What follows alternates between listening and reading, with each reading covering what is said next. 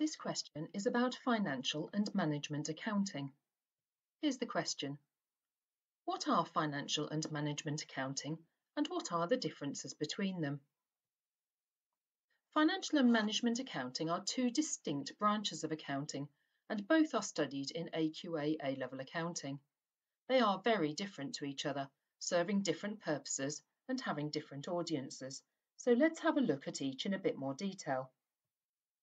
Financial accounting focuses on providing information to external stakeholders with the goal of presenting a true and fair view of the financial position of the organisation. It's historical. In other words, it's a record of transactions that have already happened, and it presents a summary of how well the business is doing from a financial point of view. Management accounting is aimed at internal stakeholders and provides detailed information to help with decision making, planning, and controlling the operations within the organisation. Management accounting information can be both historical and forward-looking, and it helps managers to understand the financial impact of different options that are being considered by the business.